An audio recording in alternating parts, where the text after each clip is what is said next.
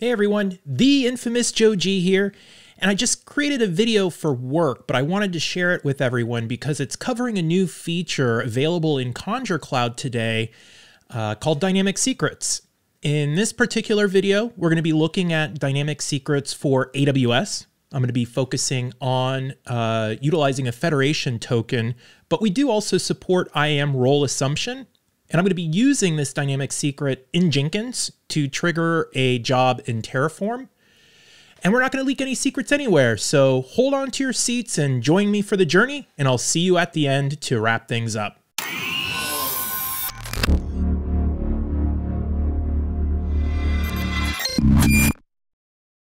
One of the newest features of CyberArk's Conjur Cloud Secrets Manager is the ability to utilize dynamic secrets in order to establish short-lived, just-in-time authentication to cloud service providers such as Amazon Web Services. In this demonstration, I'm going to show you how we can utilize a dynamic secret to connect to Amazon Web Services utilizing Terraform in order to report back the instance IDs of all instances running in my AWS environment.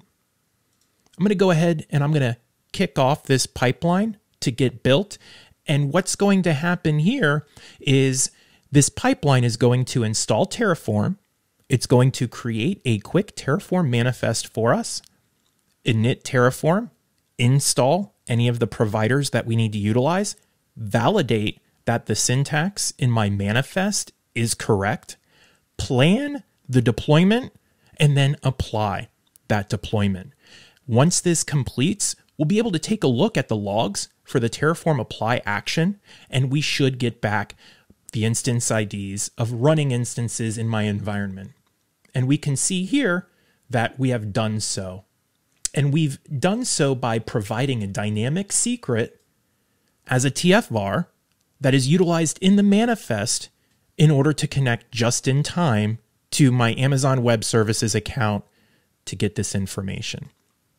Let's take a look at how easy it is to configure dynamic secrets for Conjur Cloud. Here is my Conjur Cloud service inside of my SaaS-based identity security platform tenant. If I go to issuers, this is where a list of all issuers that I've created of dynamic secrets is established. In my case, I have a single issuer for AWS, and the maximum time to live on any dynamic secrets issued from this particular issuer is 900 seconds. That's all that it takes in order to get this established on top of the AWS Access Key ID and Access Key that we'll be using in order to establish this connection and create our session token. Under the resources section of Conjur Cloud, I do have a secret resource created here that is listed as dynamic, and it's created within the data dynamic branch within Conjur Cloud. Any secrets that are members of this branch are considered dynamic. There is a legacy branch of data ephemerals that can be ignored. Taking a look at our secret a little bit more in depth, you'll notice that we have some annotations down here that help to define how this resource can be accessed.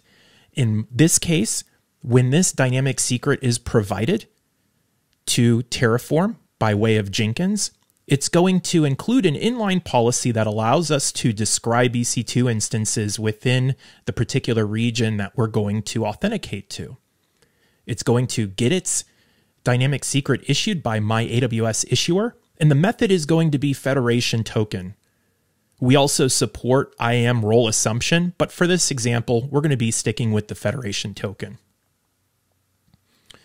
So with all of this configured, we can utilize Jenkins in order to bring in that dynamic credentials ID by way of the Conjur Secrets plugin in Jenkins, and we can inspect it by going to the particular job's credential store.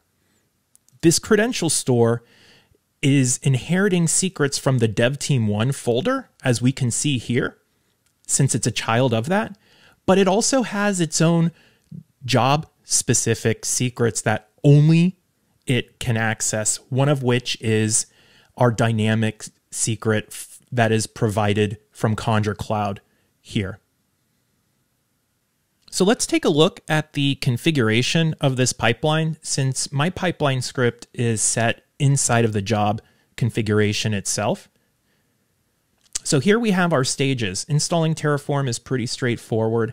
I want to show you the creation of the Terraform manifest, because what we're doing here is we're defining a variable for the dynamic secret and setting it as a type of string.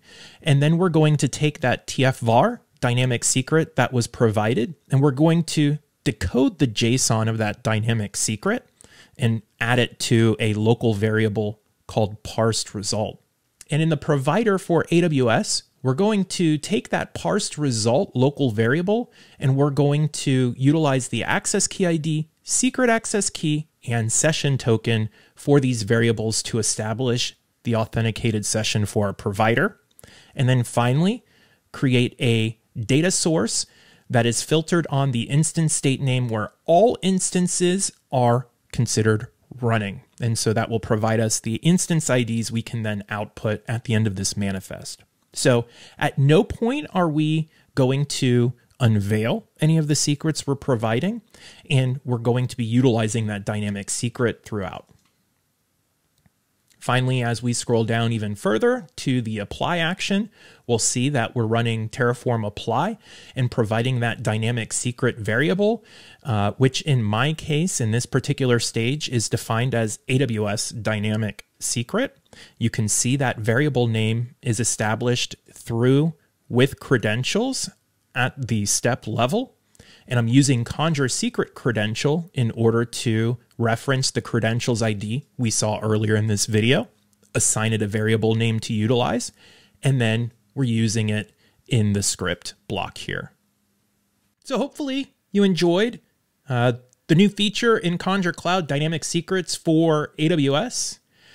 I'll come again with more Dynamic Secrets goodness in future videos. We've still got quite a few to go through, but this is a constantly improving feature. So today we have it for AWS. Tomorrow it will be for more, and you can expect to have me back here posting those videos to share with you all of the goodness in Conjur Cloud, Central Credential Provider, and all of our identity security platform services. Until next time, stay secure.